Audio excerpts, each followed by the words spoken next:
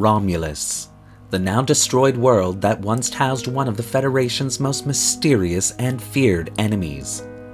But what do we really know about this once important star system? Well, today, we'll find out. Hello and welcome to another episode of Truth or Myth Beta Canon, a Star Trek web series that dives into the history of any given topic using beta canon sources and my own imagination to fill in the gaps. In today's episode, we're taking a look at the Romulan Star System to better understand its place in Star Trek history. I just want to remind you all that though this video does contain mostly alpha canon information provided about the star system over the various Trek series, this is still a beta canon video. And because this is a beta canon video, all information relayed should pretty much be taken with a grain of stardust, and only considered a little bit of Star Trek fun. And so, with all that out of the way, let's begin. 4th century Vulcan, Old Earth's calendar, was a powder keg of civil war. The entire planet was struggling for its own survival, and not many Vulcan historians of the day believed that Vulcan would survive to see the 5th century. Then, seemingly out of the blue, one man, a Vulcan named Surak, would begin to preach a philosophy of logic as a way of life, and this philosophy would grow at a tremendous rate, eventually becoming the basis for the entire Vulcan species to thrive upon. Not all were happy with Surak's ideas though, and this minority, known as those who march beneath the Raptor's wings, eventually departed Vulcan after losing a nuclear war called the Time of the Awakening. Much of Vulcan's early history has been lost to the ravages of time, and thus not much is known about these Vulcans and the types of starships they left in. Nevertheless, what is known is that these Vulcan ships would end up in a star system in the Z6 sector of the Beta Quadrant, settling on twin planets that would eventually become known as Romulus and Remus. The Romulan Star System had 4 planets which revolve around a G-type main sequence star similar to Earth's own sun. Its inner planet was a dead molten rock planetoid with a full orbit of its parent star every 272 human days. It had 3 moons and could reach temperatures of approximately 420 degrees Celsius on the day side and negative 175 degrees on its night side. The second planet from the Romulan sun was the Romulan homeworld itself, Romulus. This planet was a Class M world, and also very similar to Earth in a lot of ways. Romulus was quite different from the world that its people had left behind. Vulcan is, in layman terms, a dry, desolate desert world. Romulus, on the other hand, was a lush planet, with an abundance of water, plants, and its own animal system. The exact reason that the Romulan people chose to colonize this planet, so different from their own, is unknown, but it's believed that several factors contributed to this decision as extrapolated from passed-down Romulan folklore. The first was the abundance of resources located on the planet. Romulus had everything that the new Romulan people needed, not only to survive, but to thrive. Precious metals for building a colony have always been a factor when choosing a colony world, and Romulus had these metals in spades. The second reason was that the third planet in the system was rich in dilithium crystals, an important component used in faster-than-light travel. It is most likely that the early Vulcan starships did contain some form of faster-than-light travel, though it is believed that this warp drive would have been very primitive, and quite probably not able to accelerate a starship much past Warp 1 itself. The third reason also revolved around the third planet in the star system, that being that it held a primitive form of life that would become known as the Reman species, and the Romulans believed that they could easily conquer them and put them to work as a slave race for them. It should also be noted that Romulus itself also contained a primitive humanoid species, which although similar in look to the Vulcan people, had pronounced forehead ridges. But rather than conquer this species, the Romulans welcomed them into their own, most likely to effectively grow their own ranks. The final and more subjective reason was the time that the Romulans themselves had spent in space. The exact time they spent traveling from Vulcan to Romulus is unknown. Estimates place this anywhere from several decades to several centuries. And the drive to begin anew on an untamed world must have been a large one. And so, with all these combined factors, the second planet in the star system would become their home world. The third planet, sister planet to Romulus, would become known as Remus. It too would have an atmosphere similar to that of Earth's, being classified as a Class M world.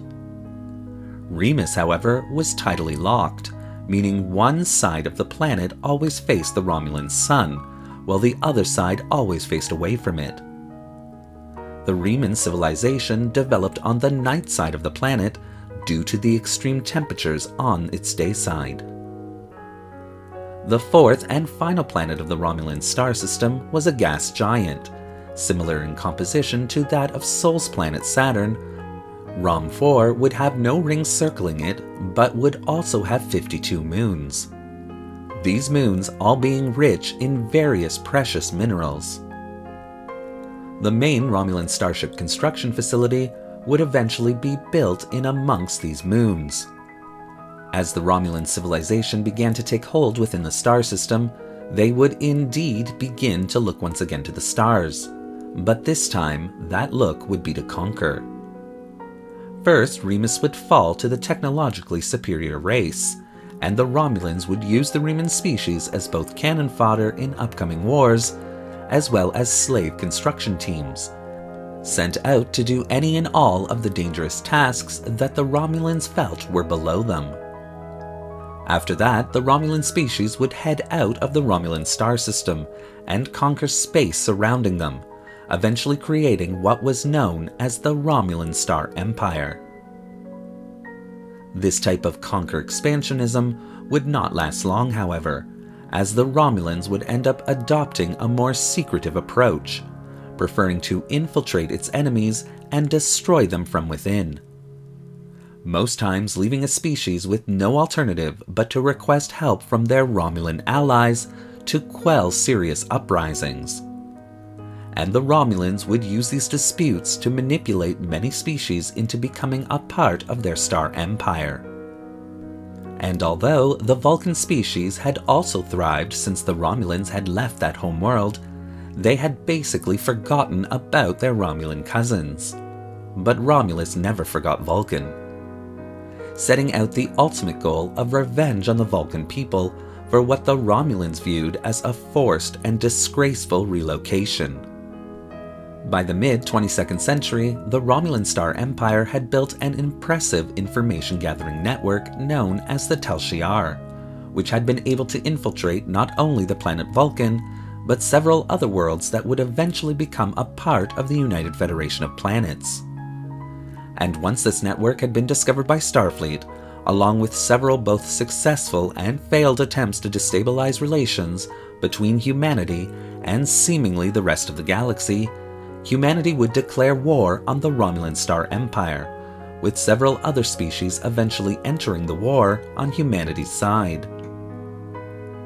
Instead of permanently destabilizing Earth and the budding friendships humanity was cultivating with its neighbors, the Romulans' deceitful practices would have the complete opposite effect, causing the Romulan Star Empire to lose its war against humanity and bring these disparate species closer together, and eventually they would unite to form the United Federation of Planets.